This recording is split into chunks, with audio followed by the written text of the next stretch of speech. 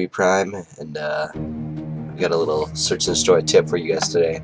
I'm a pretty seasoned veteran of search and destroy, so here's a tip for what to do after you plant the bomb. So anyways, what I see a lot of people do is they plant the bomb and they have no idea where they're going. Like, they plant it and then that's the end of it. Like, they just kind of find a spot.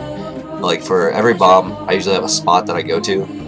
You want to switch it up, and but here's the one I use a lot on dome, and it's really good, especially if you're going against, like, if you're going against 2 or 3 people, because what you could do is you could throw a grenade and it would kill them, and then their friends wouldn't know where you were, and then for the second guy you could shoot him and so on. But even if you did just shoot him for the first time, it's hard for them to get all the way back there and kill you, because all you have to do is stall, which is really valuable. If you're the last person, you can clutch it a lot of times just by stalling, by trying to keep alive as long as possible, because people don't usually want to try to defuse the bomb if there's still somebody left, unless they like know that they can't defuse it. And here's another spot I go to. If you know they're in the dome, just come here and you can just jump. This is not very useful in anything except for 1v1s, but you can just jump up and down and like see them. And if you plant the bomb on that corner, most of these spots you have to plant it in a certain spot, and if you just jump up and down, you can see where they are, and then you can just kind of wallbang them through this little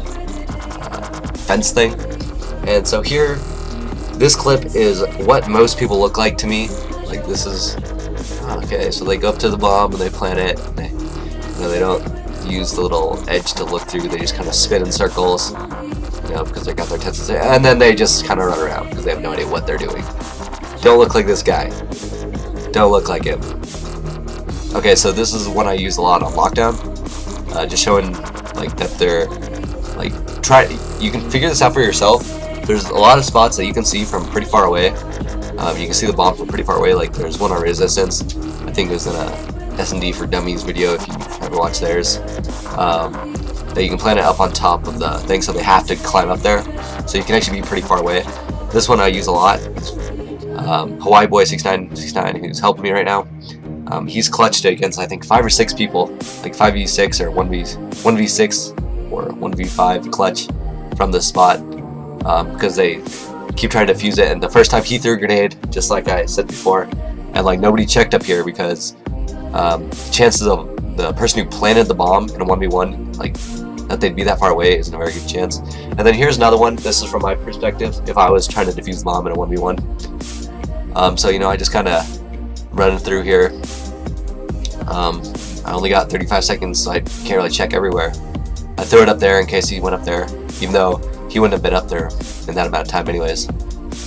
And I look where a lot of people go usually, in the tunnel, and then this corner, and up there. That's where people go like 90% of the time. Then I'm looking for him and don't see him, so I try to fuse, and I get hit by a throwing knife. And yeah, so I'm KIWI Prime, and that's your tip of the day. Thanks.